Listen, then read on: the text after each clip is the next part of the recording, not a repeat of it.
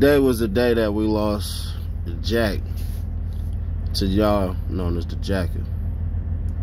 It's your favorite local, especially after I spoke. Support the real, get rid of the fake, the F you to the industry. How do you do that? Subscribe. Then follow me on Instagram at CEDDYNASH, one word. I do follow back, like pictures and all that. Seti Nash, what's up with the visionaries? So, you know, the Jacka was killed today, was shot. There's many stories of what happened and everything like that, and I'm not going to discuss any of them. I think we got to remember how people lived and what we celebrate them for, right? So, knowing that, let me put it this way, right? If you go down and you scroll my videos and stuff like that, you'll see Seti Nash at the Silk Bar, right? Silk Bar was a club in Sacramento where you could go perform and stuff like that. And Jacka was up there all the time collecting that bag. You feel me? And I remember I got off the stage. I performed this song. It's called "You're a Bitch." And it was a dope song. I got to find my old engineer and see if he got that song. But I remember Jack like messing with it and stuff like that. And he basically was like, "Yeah, bro, that's what's up."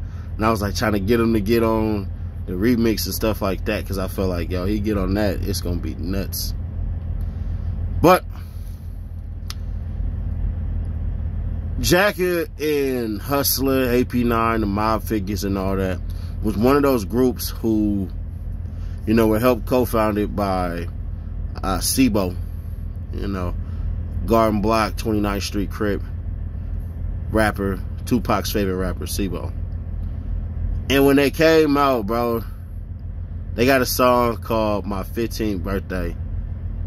And it's dope, bro. Like, where I'm from in Sac, like, we slap Hustler and we slap Jacka, bro. That was, you know, and Messy Marv too, heavy.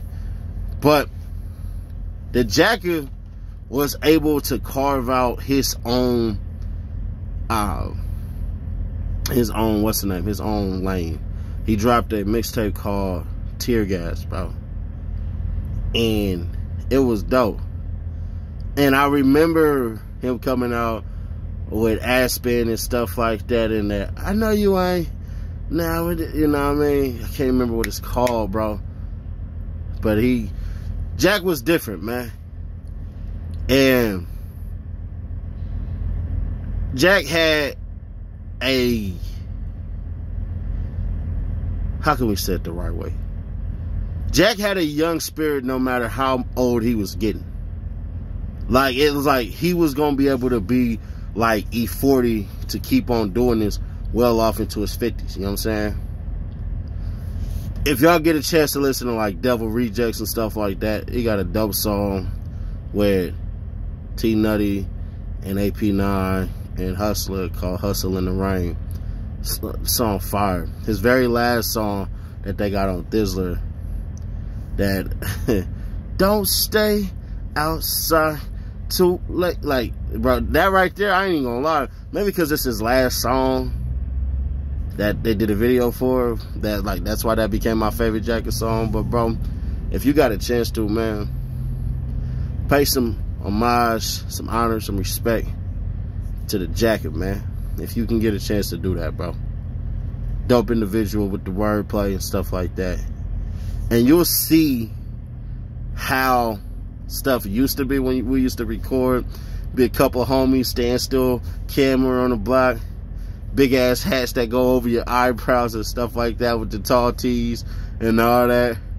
You know, to getting up there and progressing, bro. It's dope, man. It's dope. It's timeless. It's classic, man. Shout out to the Jack, bro. You expect me to keep it real?